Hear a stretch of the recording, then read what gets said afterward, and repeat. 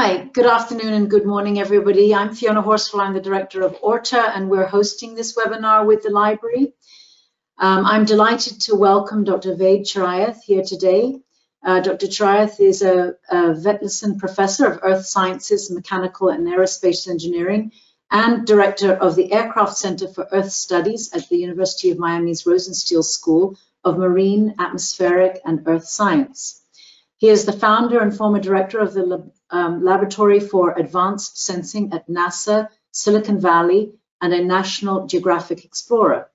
Chirayath invented NASA MIDAR, fluid lensing, and the first plasma-actuated aircraft, and is authoring a new textbook on remote sensing and planetary change. He also discovered an extrasolar planet in high school.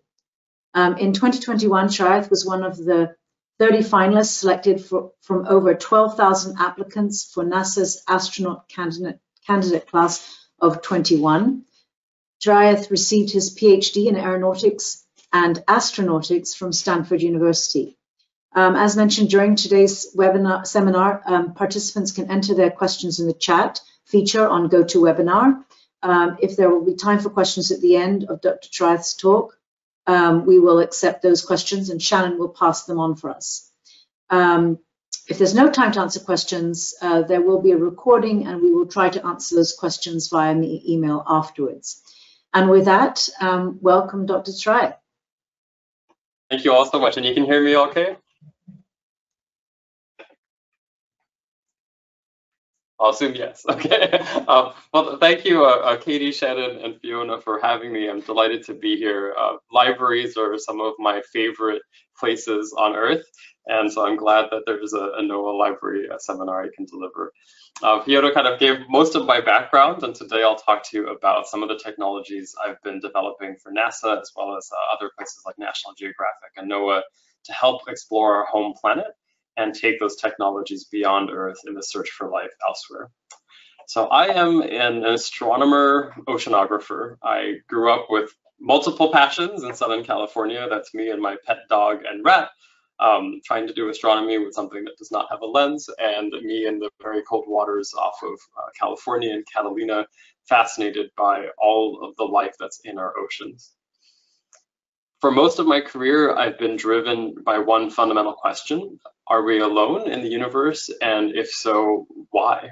Why haven't we found anything? In 2014, Hubble revisited this famous image called the Deep Field. This is where Hubble Space Telescope turned its gaze at an area of the sky that was quite empty visually and stared at it for a really long time, more than 30 days, which you can only do in space. And it revealed in an area of the sky about this quarter the size of the moon, a universe just teeming with galaxies and life. This fascinated me and continues to fascinate me and really motivated my career in astronomy.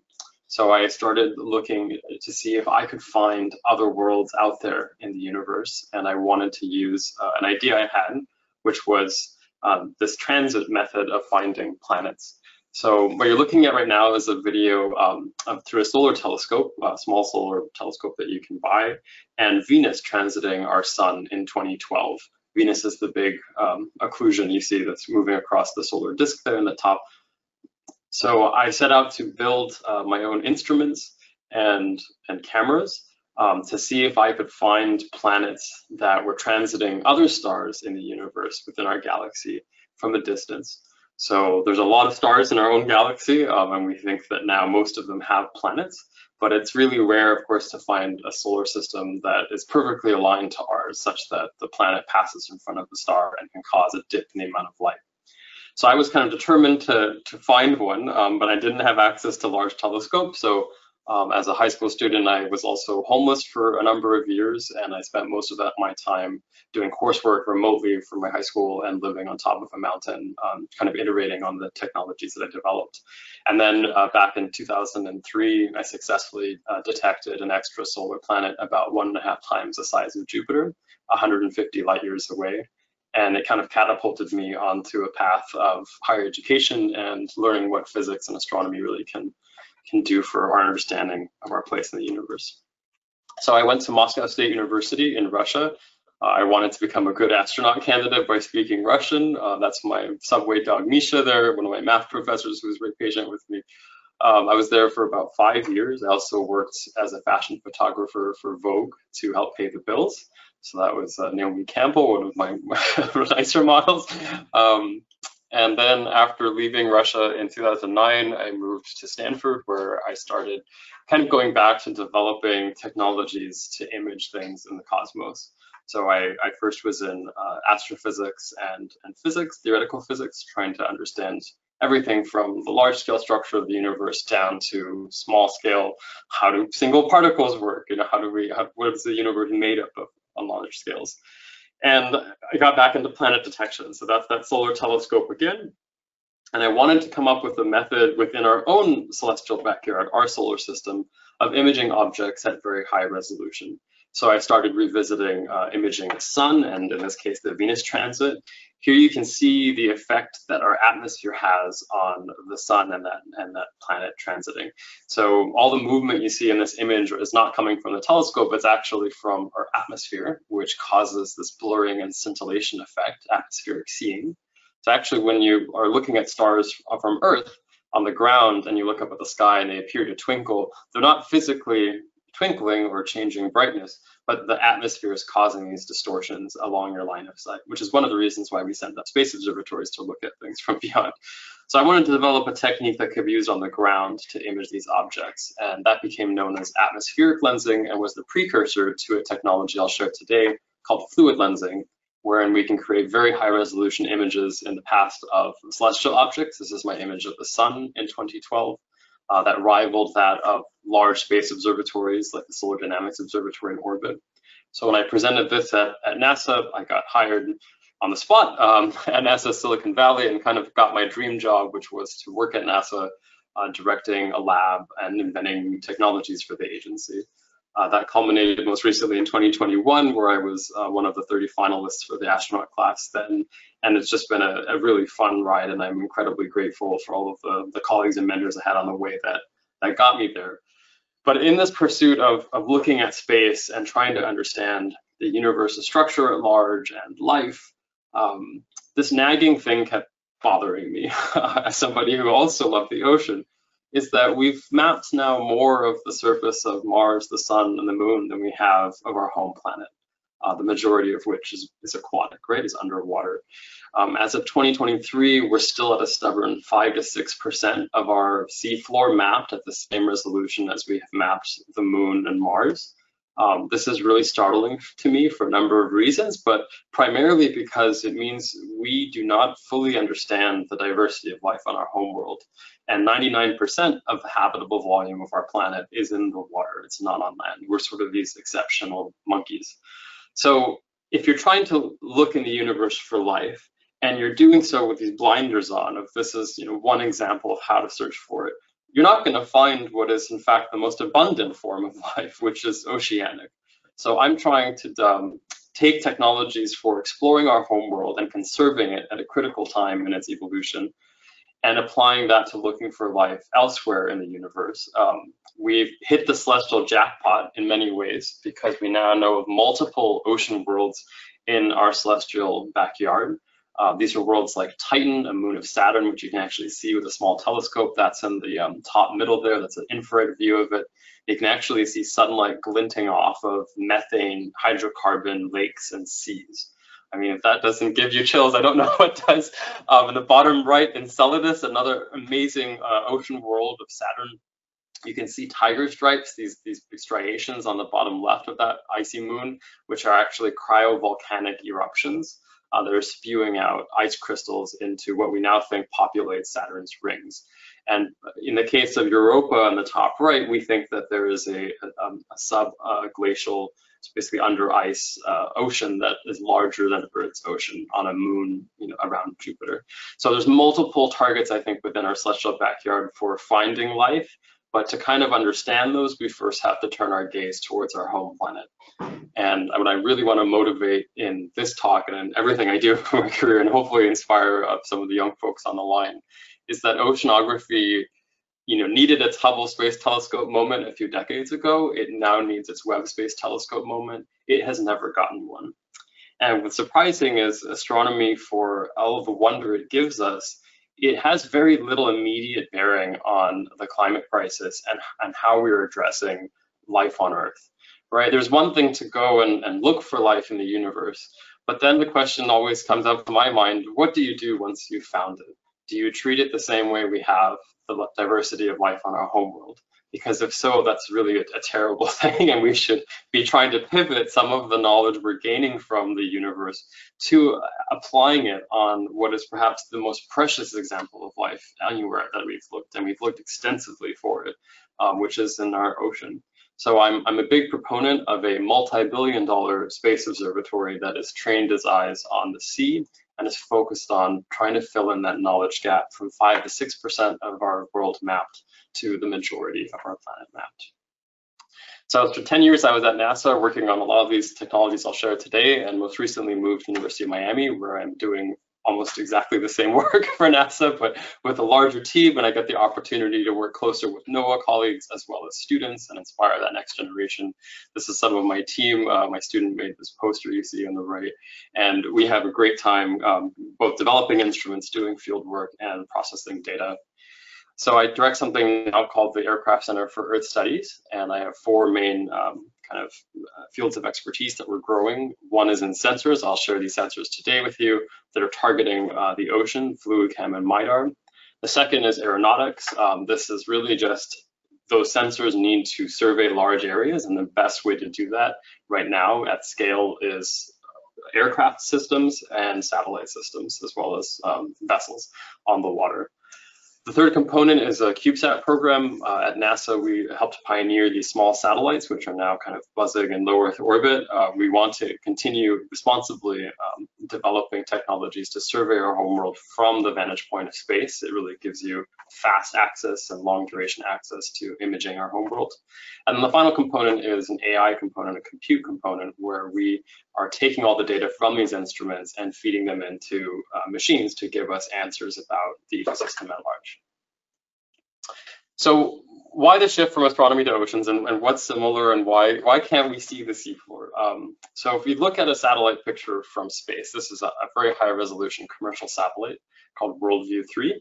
And this is an image of an area that I spent a lot of time working in. It's a coral reef off of the coast of Guam in Tumon Bay.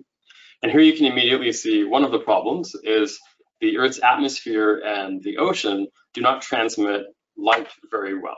So light from the sun, particularly radio wavelengths of light, it goes through our atmosphere as if it's not there. So naturally we use radio waves to do a lot of communications, GPS, radio observations of satellites and other things with radar. But in the water, everything to the right of red is absorbed and everything to the left of ultraviolet is absorbed. So really you're just left with this narrow band of light from about 380 nanometers, so UV or blue, to red in the 720 nanometers near infrared wavelengths that light penetrates in water. After about 100 meters depth, most light is extinguished from the sun. And right now, light is the best way, I think, of surveying large areas on a different planet or our home planet, because it comes abundantly from the sun and tells you a lot of information about a system.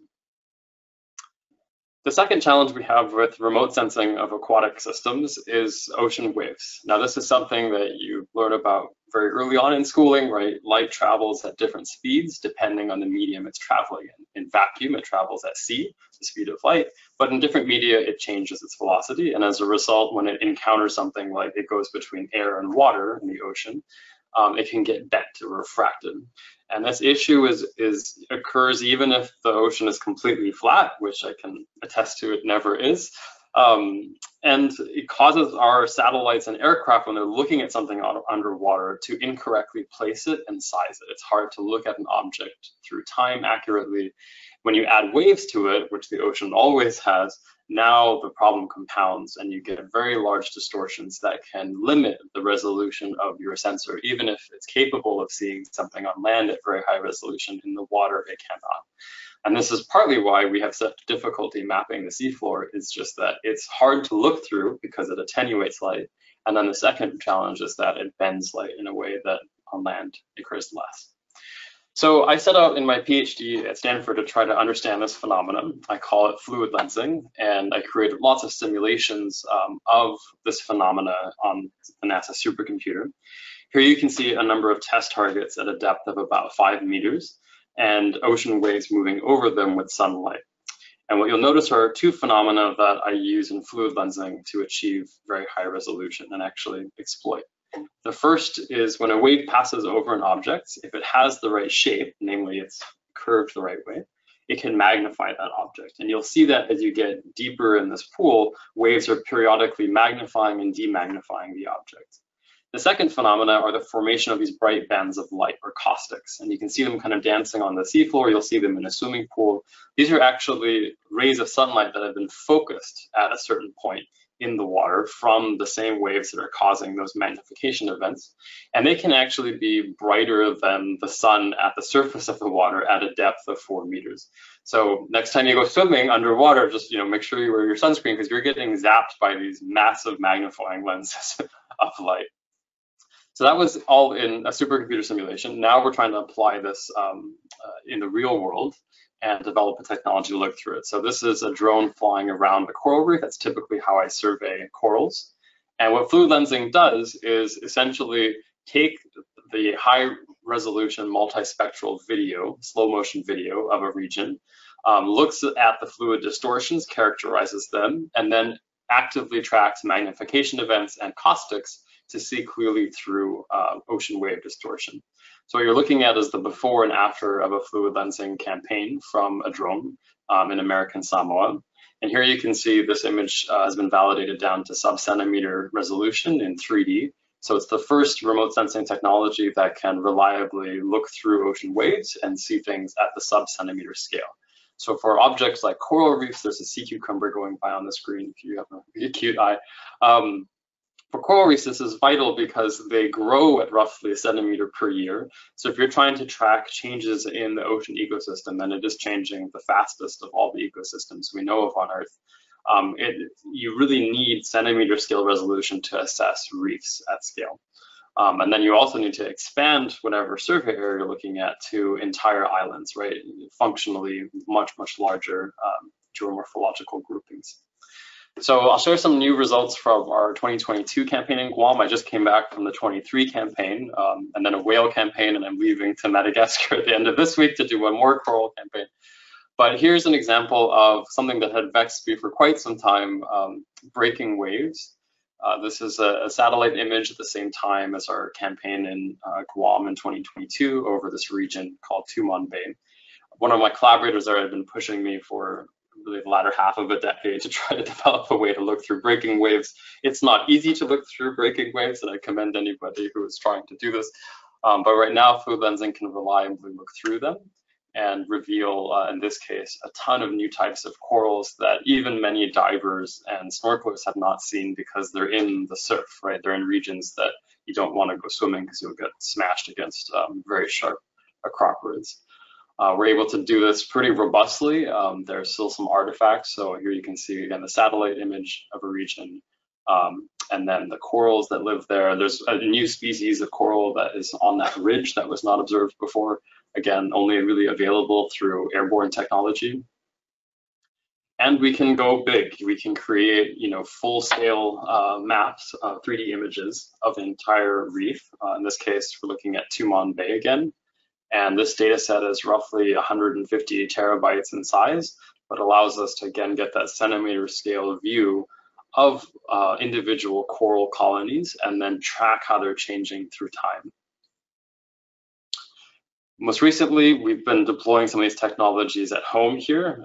This was our first mission for NOAA through the National Marine Sanctuaries to image Horseshoe Reef, which I was surprised to see when we first surveyed it earlier this spring, was doing fairly well and was the site of a lot of active restoration work. And then, of course, we had a marine heat wave this summer. And so my team came back from the Pacific. We did an emergency mission out there to survey it again. And you can see the extent of the bleaching that's going on in the corals in this video. These are all online on our data viewer, which I'll share in a moment, so you can go and explore that result. We're hoping to go back to the same reef later this fall and survey whether the bleached coral has either recovered or has been colonized by algae and is functionally dead. But this drives home the point for technology development like this is we need the ability to respond quickly, right? Aircraft allow you to do that, and also to do it in a way that's quantifiable, that we can measure and look at change through time accurately with good georeferencing. Some other developments behind NEMONet are in trying to detect biomass and floating debris. So traditionally, the fluid lensing method deletes everything that moves as a function of the group velocity of a wave. So if there's a fish that's in the coral, which is often the case for a healthy reef, those fish often get deleted in the process of fluid lensing. And now we're trying to go back and recover some of those data to show the presence or ascertain the biomass of a particular reef. It's often the detection of keystone species like sharks or parrotfish that you can assess the health of a reef beyond the bathymetric diversity of corals.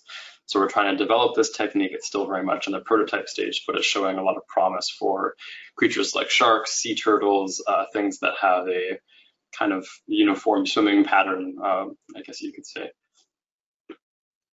All right, so fluid lensing generates, as I mentioned, for one region, terabytes upon terabytes of data. And we've done probably north of 60 global field campaigns. So now you might be doing the numbers in your head and realizing there's no real way, even if you survey the entire world at this scale, right? How do you extract information about a particular coral and how it's doing, or how an environment is doing? Is it bleaching? Is it not? Has there been a change in the demographics of the reef? Have different types of coral taken over? So this was a question that was, in my mind back in 2015 when I first started developing technologies. And I applied for another NASA grant to develop an advanced AI to run on a supercomputer called NEMONet that would try to tackle this problem autonomously. Now, you've heard a lot about AI, especially recently. This is an AI that's really used for just one task, which is let's try to map coral reefs and primarily all the functionally important groups in the shallow marine environment. And very quickly, we learned that even if you have experts training the data, you would need armies of these experts to classify that data, to survey the reef at scale, to train the AI intelligently. And so we decided to pivot and create both the AI on the supercomputer as well as a citizen science video game that empowers everybody, including you on this call, if you've played NEMONet, to help us tackle this challenge of training the AI with user input. So I'll share a short video of how NEMONet works now. NASA NEMONet is a game where you classify the world's coral reefs by painting on real-life images scanned from the ocean floor using a revolutionary instrument that lets us see beneath the waves at unprecedented resolutions.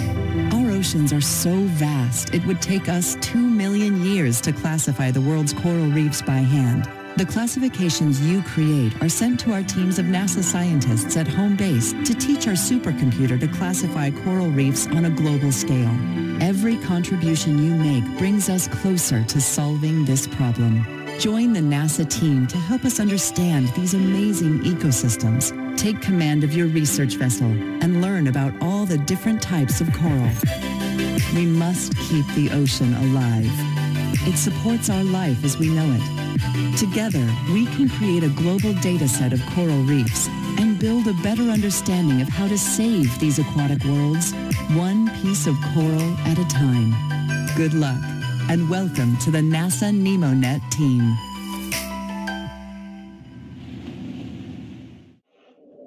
So hopefully you've played NEMONet. If you have, I thank you, because you're part of a large group of people. This kind of took off during the pandemic. We didn't intend it to launch during the pandemic, but a lot of folks started playing it in multiple countries, mostly landlocked areas, which was quite fascinating. One of the criticisms we got during launching it during the pandemic, which again was just a virtue of the grant cycle, was why should we care about corals during a viral pandemic for COVID-19? And we made the prediction that a drug to treat COVID will likely be derived from a coral reef. And sure enough, about 6 months later, a drug 30 times more effective than remdesivir was derived from an animal in one of the reefs that we had surveyed. So it goes to show that we ignore this changing environment and the biodiversity it contains at our peril. If we lose these organisms, which we are on our watch, we are losing out on potential future cures for diseases, but our very survival kind of depends on it. So if you're curious to see on our data viewer, which is available on the NemoNet website, you can explore the actual fluid lensing data sets, the bathymetry products, as well as some of these prototype habitat maps that NemoNet's been producing with your help. So as you've been helping, play the game and classify reefs, I mean, you go through different trainings to kind of ensure that you're classifying the right things. That then feeds into our computing cluster, and we can spit out habitat models with increasing accuracy for regions. And now policymakers can go to a website, that's very easy to navigate and say, okay, how has this reef changed through time, right? What are the warning signs, the things I should be looking for, and how I, as a policymaker, can try to affect change in that environment. So we're really excited that this is continuing to develop, and we'll be releasing some global products later this year from NemoNet, and then into the coming years, we've got a lot more campaigns feeding data into that global mapping system. All right, so hopefully I've convinced you we need a lot more ocean mapping, but you may be astute and notice that fluid lensing and fluid cam still work with the sun, and sunlight is limited in how far it can penetrate in ocean water. The first 100 meters or so, the photic zone, we call it, of the ocean, it's got sunlight in it, but deeper than that, of course, is quite dark. It's not completely dark. There's still a little bit of actually background Cherenkov radiation and some other sources of light, but it's, for all intents and purposes, quite dark, which means that optical sensing in most of the ocean, which has an average depth of about 4,000 meters, is very difficult because you have to bring your own light source with you. You can't rely on the sun. And it was partly this limitation that motivated me to think a little bit like some of these creatures that live in the ocean and bring my own light source. And that motivated something called the NASA MIDAR instrument, which won NASA's 2019 Invention of the Year. This is an active hyperspectral imaging technology that's a little similar to radar and LiDAR in that it combines a source, like a transmitter of narrowband optical illumination with some math. That's the thing that I was for, and then a receiver that measures the reflected light off an object to form a multispectral picture of that object. So instead of using the sun to illuminate in all the different colors of light, we actually strategically illuminate an object and march through the spectrum in wavelengths that are of particular interest to us. So for example, in the ocean, a lot of marine life has pigments and colors that are only in the ultraviolet and blue. And in many ways, we've been looking at the ocean in the wrong way, in that we are using eyes that have evolved on land. And see in red, green, and blue, we have three main primary color receptors. And everything in the ocean, again, after you get deeper than a few meters, starts getting increasingly less red and less green, and it's mostly blue. And so unsurprisingly, a lot of the animals that have evolved to live there and the communication systems, their colors, they're all expressed in the wavelengths that transmit the furthest, which are in the ultraviolet and blue. And so with MIDAR, we're hoping not only to image objects at all these different colors, but really focus on the colors that the sun doesn't give us much of on Earth, mostly because we have an atmosphere that prevents a lot of that light from transmitting. But in the oceans are the light sources that are perhaps the most consequential. And that's why I talk about the Webb Space Telescope moment for oceans. Webb looks at light in the universe in the infrared. And a lot of people are, well, why does it look at the infrared? I don't look at the infrared. Snakes look in the infrared. But it's because the universe mostly is in infrared color if you're looking at things that are old. It's very old starlight, traveled a long way, stretched out by the expansion of the universe. Its wavelength gets shifted into the infrared. And so Webb was designed from the beginning with that in mind, and designed to look at light in the right colors that make sense for the science it's trying to do. And we need to think about the oceans the same way. We can't keep doing the standard red, green, blue because that's how humans evolved. We need to push ourselves to look at the ocean and the colors that the animals that live in it see in. And all of the information that contains is primarily, again, in that blue and ultraviolet. So MIDAR works on aircraft right now, as well as underwater robots. Here you can see a drone flying MIDAR in Guam. This is slowed down so you can see the MIDAR pulses. in each different color. And what this allows us to do is fly over a region. Here's an example of a Poriades coral in Guam, and illuminate that coral with wavelengths of light that are interesting to us, particularly, again, that ultraviolet and blue. And what you'll notice is on the right-hand side of this image, it's just showing the coral's reflectance in various colors. It's colored the way that the reflectance is. But in the middle right-hand figure, you'll notice on top of that coral is a very unique pattern that's actually a coral disease that's only visible in these ultraviolet reflectances. And it's things like that that we're trying to detect, preserve, and save environments like coral reefs, but we need to, again, be looking at the right colors to do so. So we're excited that this is progressing further. Most recently, it got 2 new awards from NASA and National Geographic to develop a next generation sensor. My student Cam has been working tirelessly on this project. This is called MIDAR 13, so we just machined it. It flew in Guam and most recently in California. And in addition to looking at corals, we can do a few other things with MIDAR. And with MIDAR 13, in fact, we can look at 4 different ultraviolet wavelengths. This is a little sample of the Miami Beach scene that we created in the lab. Very rudimentary, but you'll see a lot of marine plastics in there. And what's exciting is under MIDAR, this is kind of a quick MIDAR image of that. You'll notice that a lot of those items are lighting up spectrally very brightly. So we can, for example, in the middle, detect small pieces of plastic that have been biofouled, as well as different types of plastic chemistries. And we're continuing to work on this technology to detect not only coral diseases, but also some of the pollution we're putting into the ocean environment, particularly anthropogenic marine debris, such as plastics, which are notoriously difficult to detect because they get covered in living things, as most things in the ocean do.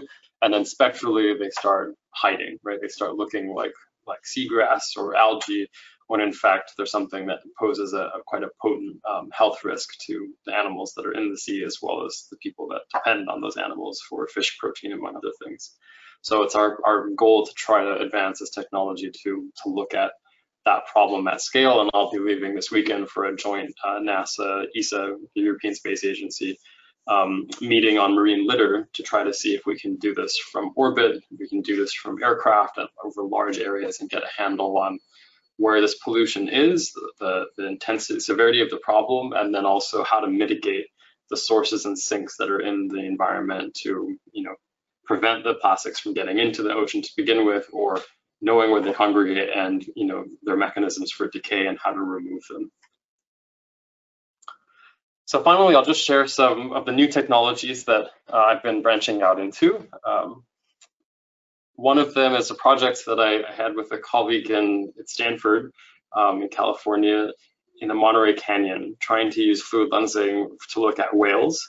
This was a project that actually won an NSF award, but I was at NASA, so we couldn't necessarily do the award. But now, we're looking forward to expanding upon that, and we just came back. That's my student Cam with a drone landing pad he made for the back of this vessel. Launching and landing some of our smaller aircraft to look at cetaceans using fluid lensing. And it was just one of the most exciting applications of the technology, because for so long I've just been mapping seafloor, seafloor, seafloor. Meanwhile, we live in this rather special era of giants. Not many folks realize this, I didn't realize it, but blue whale is the largest organism to have ever lived on our planet. Close to 300,000 pounds. They've only been around a few million years. And it just happens to coincide with when humans were around. And I just think, how special is it that we get this opportunity to look at this charismatic megafauna like no other species did. And wouldn't it be such a tragedy if we continued hitting them with vessels and losing these precious creatures without, any thought. So I'm trying to use some of these technologies beyond looking at seafloor mapping and marine plastics to create an early warning system from aircraft or satellites for where whales are and how big they are, what they're doing. So we can maybe alert vessels before they enter an area like a shipping channel to avoid striking one of them, which is what some of the main causes of death of these large cetaceans in California, or to just help conserve them and shield them from unnecessary human influence. Just to share some fun footage, this was a cool lunch feeding event we got with the fluid lensing system. These are 2 humpback whales coming up and swallowing lots of anchovies. Quite a heady aroma if you're in the boat next to them as they clean their bailey. And then I'm excited to share a pre-publication preprint of a fluid lensing result for one of the humpbacks that were tagged using these little suction cups. And simultaneously imaged with fluid lensing. So this gives you an idea of what I'm hoping the technology can do is, again, to get a clear view of what's under the sea surface. So this is the first time a humpback's been imaged and actually ID'd just using its dorsal features from an aircraft without waiting for it to surface. So imagine, trying to do marine mammal conservation without having to wait for that precious tail fluke to see the animal's tail and then look up who it is. We're getting to the point where I think we can do this from aircraft at scale, automate the process, and then also, not really have to get up and close to the whales to really make that measurement. So this is something that continues to evolve. It's really just a prototype effort, but we're hoping we'll start bearing some fruit next year and the year after. And then further on the horizon, there's that MIDAR instrument also looking at whales. And we tested that in this particular campaign to see what they look like in the blue and more ultraviolet wavelengths.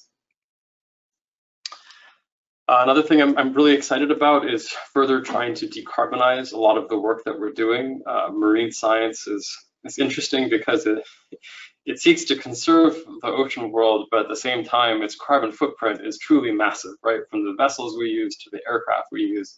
And as part of my lab here, every step of the way, we're trying to develop partnerships and enabling technologies to decarbonize that footprint to make sure we're not contributing to that problem. And so one of the newest additions to my lab, you may have seen it at Rosenstiel, is a flying research vessel. This is a fully electric carbon fiber. I think of it as more of an aircraft than a boat that relies on underwater hydrofoils and a very efficient electric motor to propel this vessel more than 40 nautical miles to support all of the coral mapping work we're doing for NOAA and the National Marine Sanctuaries, as well as NASA projects and National Geographic projects. So if you're ever at Rosenstiel, I encourage you to come take a look at this vessel. It's sitting here now. We're integrating new instruments onto it. And then hopefully come out for a ride sometime. We're going to also be starting an outreach program and trying to motivate the broader community to look at decarbonization, not just of what we use on land, but crucially what's in the water. And interestingly, the effects on marine life, right, are compounded because not only do you remove the carbon footprint of the work that we're doing, but you also remove the noise and the fuel and the oil discharge that's in the water. This is, again, the vessel flying by. There you can kind of see the front and rear wings. So at the beginning of my talk, I painted a bit of a grim picture, but I'm hoping that picture is motivating for a lot of folks here. And many of you, of course, have contributed immensely already to this solution.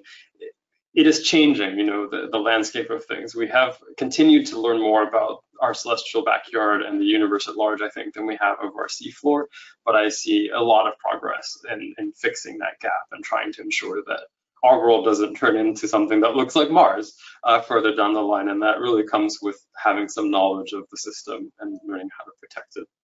I'm excited about a few new proposals we have in review. One of them, called Project Cerulean, would be a National Geographic effort to really expand the fluid lensing reach and to continue this capacity building model we've done in Guam, where we trained 25 local pilots. They're now equipped with their own drones and aircraft systems, and they can survey their reef on demand. This was instrumental after Typhoon Mawar hit, which was a Cat 5 hurricane in Guam just this summer. They were able to rapidly deploy the aircraft we gave them, survey their reef and damage, and then assign assessment and mitigation resources to fix that issue. So we're looking to really take this to the next level for the next 4 years and develop the capacity building model in 5 different ocean basins with 6 international partners. So stay tuned on that, and I'll be doing a few more campaigns before then, but hopefully that'll be the year this really takes off. If you're interested in learning any more about some of these technologies, particularly the technical back end of how this all works, I encourage you to check out an exciting new publication called Oceans Across the Solar System in Oceanography. you can scan that QR code or just take a look at your local library.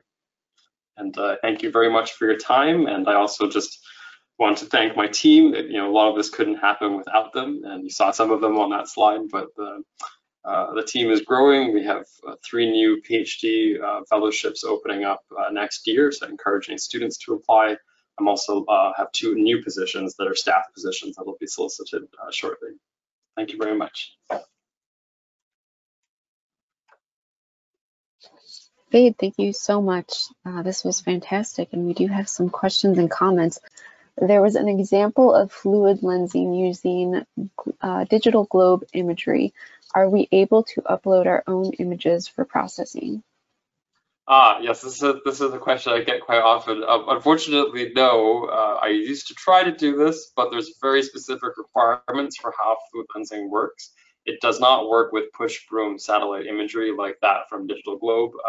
So that those are all kind of ruled out. The fundamental physics requires a very complex setup to get that imagery properly. But we're looking at creating kind of basic versions of fluid lensing that work, you know, with more commercial sensors that are available. We piloted that in Guam, and that's kind of going through the stages of technology maturation.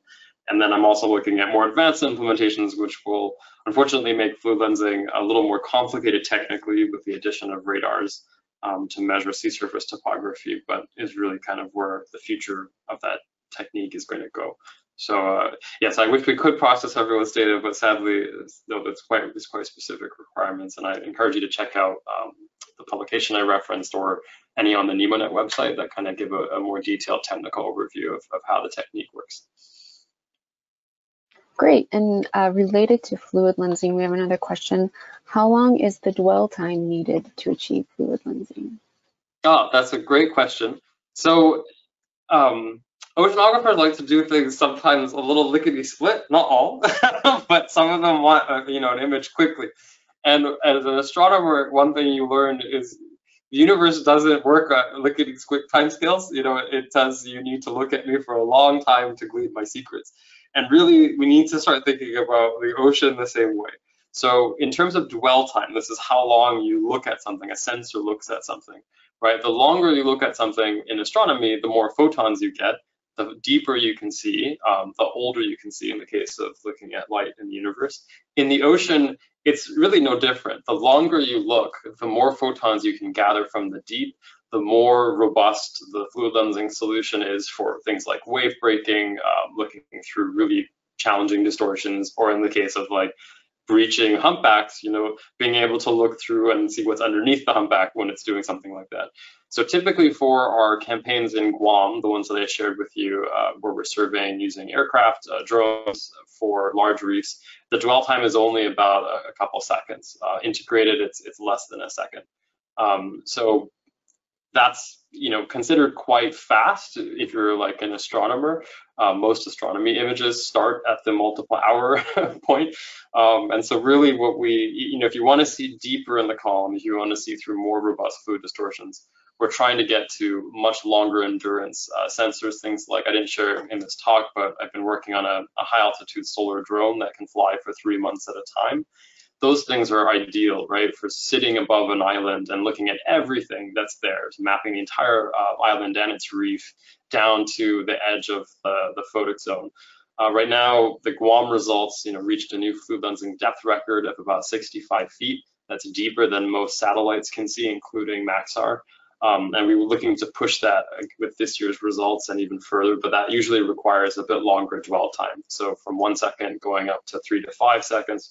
But again, you know, a few seconds in the air compared to hours at sea or days, right? Trying to survey that same area acoustically or through other means, I think is well worth it. And I think it's something we should continue to push for in the field and learn from our astronomers, brothers and sisters, how you do this, right? How do you use remote sensing to look at something that's dark?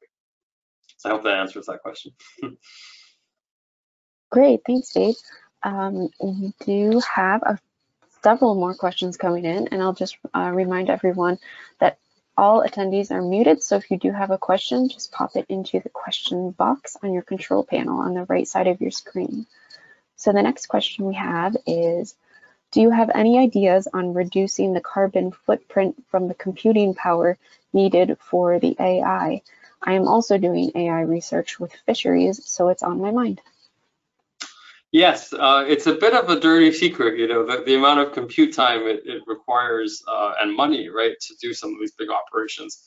Increasingly, data centers are, you know, they're all about efficiency, and they're moving to things like putting their data centers in cold places. For better or for worse, it certainly reduces the cooling bill. My last NASA center had a modular supercomputing infrastructure and setup that was quite clever in how it used water systems to cool the AI centers. But it's something we're going to have to also start thinking about beyond the carbon footprint of the physical work, right? Is that computing footprint? How do we do that effectively? A lot of it just comes down to the energy source, right? If you are in Iceland and you've got geothermal energy, then it's a great place to set up computing systems. It's cold, there's an endless source of renewable energy right underground, and it makes a lot of sense. It doesn't make sense necessarily to put a computing center in the middle of a busy city, right, where all that heat has to also go somewhere. When I was doing a lot of the computing in the early days, my house had no insulation and no heat. And so I would run the computing system at night and stage the scheduler to run at night, so it provided passive heating for the house. And then I sort of became dependent on making sure I had enough computations to run every night. So things like that, where you start thinking about integrating them into infrastructure, right? We produce heat in so many ways, and then, you know, computers just use it as a byproduct. So integrating some of that, I think, are ways that can become more efficient. And some universities are even looking at integrating those compute nodes into their HVAC system so that they don't have to pay for excess heating when they're already paying for electricity. So I hope that answers that question, but I think there's a lot more that should and could be done. Yeah, thank you. That's a great question. Related to computers, we have another one. You mentioned needing supercomputers to process fluid lensing data. How feasible do you forecast it being to transfer fluid lensing process techniques to more accessible computing ability, i.e. desktop computers? Yeah, so the fluid lensing simulation work, I should point out, was done on supercomputers. The actual fluid lensing solutions can be done on a desktop. I'm trying to shrink that down, you know, to the point of something like a cell phone. Most, you know, modern smartphones have the technical processing power to do it. They have GPUs, CPUs, large amounts of RAM. Right now, fluid lensing works best on kind of a multi-core, multi-GPU setup, but it's certainly already within the desktop realm, and, you know, hopefully working with NASA to create a kind of a pathway for commercial system that could be, you know, free or nothing for research purposes. Great, thank you so much, Ved. We have so many questions coming in and so much kudos coming in for you. I'm trying to process them all and see what's here. We've got, all right, let's see. Next question. I'm wondering if you can comment briefly on HIMARC, I think I pronounced that correctly, HIMARC, and the potential for satellite observations using this technology.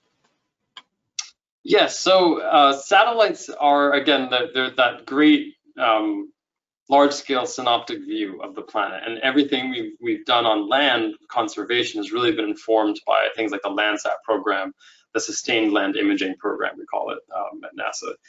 We need a sustained marine imaging program, and there has not been one. It's particularly interesting to me because the majority of the surface is ocean and not, you know, land. And when I made this point at NASA a few times, I was told to go work at NOAA, and I was like, okay, well, now I'm straddling both. And I still think if you're trying to study planet Earth, you need to first study the water system and then study the land system, right? If you were a physicist, that would be the order of operations. The thing with satellites is right now for fluid lensing, so much of the data come from these remote islands that a lot of the satellites are not being turned on to look at. And then the second is that when they do look at them, because they're these remote islands in the middle of ocean basins, they are covered in clouds.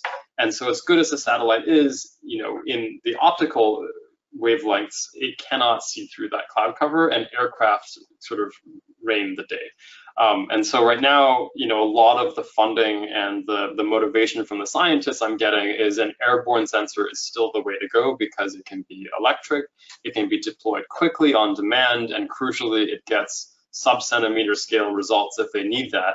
A lot of people are comfortable with just 5-centimeter results for large islands, but it's still filling in that cloud cover gap, as well as just the cost gap, right? Sending up a satellite mission, even a cheap one, is quite expensive, and then you really need a large constellation to look at everything. It's not to say we won't get there with fluid lensing, but the resolution certainly is an issue. Even from low Earth orbit, with small satellites, that resolution is going to be limited to maybe a meter at best, or half a meter. Whereas with aircraft, we routinely get sub-centimeter, up to the 10-centimeter level. So, I see pathways for both. It's really up to the funding agencies and the appetite they have for these kinds of things. Certainly satellites have gotten the lion's share of money, but if you're one of these smaller nations and you're looking to create a system, then not spend $150 million or $1 billion a year for things like Landsat, then aircraft really present a sweet spot for getting that data effectively. And then also those countries have a lot more sovereignty over that data than, unfortunately, a lot of the satellite data products are produced. Even though they're free, the bottleneck for downloading something like Landsat data from a NASA DAC is just so, the threshold is so high that many developing nations don't have the technical capacity or just the patience to do it that way, right? Whereas the model we're doing with aircraft in those regions is showing they get the data immediately, they send it to us, we process and send them back a result, but then they're able to, make those decisions themselves. They have a lot more faith in the result because they helped generate it. That whole issue of sovereignty kind of comes up a lot, and it also, engenders a bit more trust in terms of the West kind of saying, this is what our science is saying.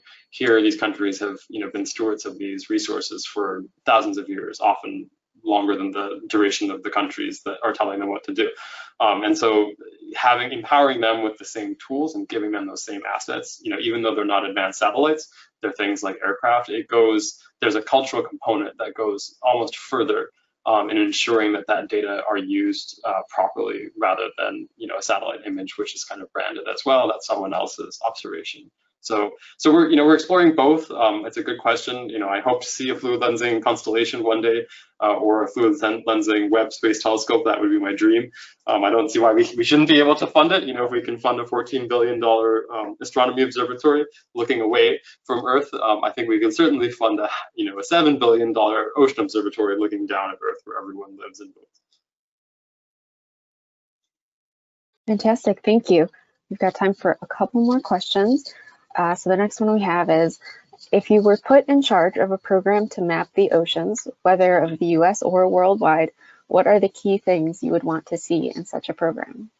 Oh, that's a great question. Is that an offer? I mean, I would be love to do that. So I would like to see, first and foremost, oceanography has opportunity to do things differently than aerospace.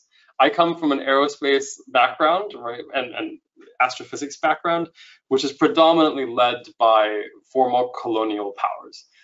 Oceanography is still led overwhelmingly by the minority of the population on our planet.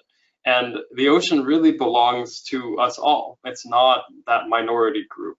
So in any program, the first thing I would like to see is engagement with all of the people that are most tied to the ocean, right? That directly depend on it, that have traditional jurisdiction over their own waters, and empower them with the technologies they need and they're asking for first and foremost. The second thing, if I was going to do a sustained marine imaging program, would be to get the latest technologies that have been tried and tested and deploy them at scale. We have solutions like fluid lensing, MIDAR, other solutions, acoustic solutions that have been surveying the ocean for a long time. What they lack is a coordination. There's a bit of infighting, between small amounts of resources, so people are battling each other. And another lesson I learned from astronomy is, if you want to do one of these big projects, you have to look at international partnering and teaming, right? Some of these telescopes, the Keck telescope, James Webb, they're all multinational partners. Every time a publication comes out, there's usually a list of authors that's a few thousand deep. And that's the way it should be in oceanography, right? This is a truly global thing to study. It should have a global presence. It should have global representation. And the technologies and tools we use to survey it should be not limited to one particular category, not just satellites, not just aircraft, not just ships, right? You need all of these to survey something like the ocean. You need underwater robots mapping the deep sea. You need surface vessels mapping everything that's in the column and anything that's beyond the photic zone. You need aircraft that can survey everything down to the edge of that photic zone and can give you a synoptic view of the place at scale.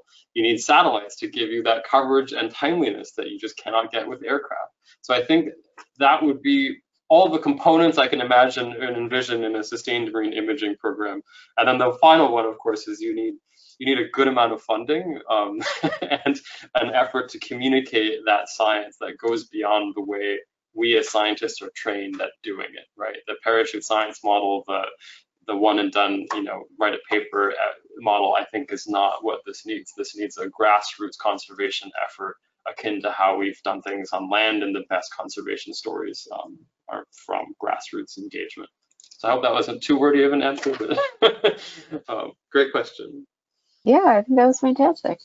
All right, we have a bunch of questions coming in, and we do have a couple of people at who are really interested in working with your team. So I will just say to everyone whose questions that we haven't gotten to, everything that you've typed in the questions box is being recorded, and we will share all of that with Ved later on. So he can follow up with you directly and make those connections happen. So I have one more question here for you. I know we've got 1 minute left. Totally serious, very important question. You've worked with NASA in deep space, and you're familiar with NOAA in the deep ocean. What do you think is cooler? And follow-up question, why NOAA in the deep ocean? Why NOAA in the deep ocean? I think both agencies are the coolest things. I mean, I as a kid could imagine. I think that the funding levels for both agencies, I can now say this as a former civil servant, should be massively increased. I mean, the amount of science that they can do on the budget they're given is nothing short of extraordinary. And I think it would be a benefit to humanity at large to increase the amount of resources that these agencies have to survey what is some of the most pressing problems of our era. I have a sweet spot for NASA just because that's, as a kid, I'm fascinated by planetary exploration, all of these different things. But I also have this amazing passion for charismatic megafauna, right? And the things that NOAA does that are often kind of the behind the scenes, like operational, you go out and enjoy a beautiful marine preserve, and it's that way because someone made it so, right? It takes a lot of effort and seasickness and just time to do it and to do it well. And so I don't know. I think they're equally cool in my mind. I think they should be like, one large agency, but that's not my job. That's someone else's. But yes, I do think both need more resources. In terms of deep ocean exploration, this is somewhere where I think NASA and NOAA should work even closer together. The Oceans Across the Solar System initiative that is going on at NASA headquarters it's sort of informed by this bridge, trying to bridge the knowledge gaps between planetary scientists and oceanographers, right? Often the oceanographers know all the answers to the questions that now the planetary scientists who are studying these ocean worlds like Europa, Enceladus, Titan are asking. They're asking quite trivial questions in terms of what we know about Earth's oceans. And so again, bringing them into the same room, getting the planetary scientists to go on a deep sea submersible and vice versa, so that they understand, okay, these are the same science questions, right? The universe is governed by rather simple physical laws that we know of. And it gives rise to these incredibly disparate fields and things, but they all at the end of the day have to obey certain physical laws. And so when you go to explore the deep ocean and you do so with the hat of a planetary scientist, you may not be thinking about what the oceanographer has learned about the same physical fundamental laws, but a lot of that knowledge is universal, right? Once you learn on Earth how to do it, it applies to going and exploring Europa the same way, right? Communicating under an ice sheet, understanding cryovolcanism, understanding hydrothermal vent systems.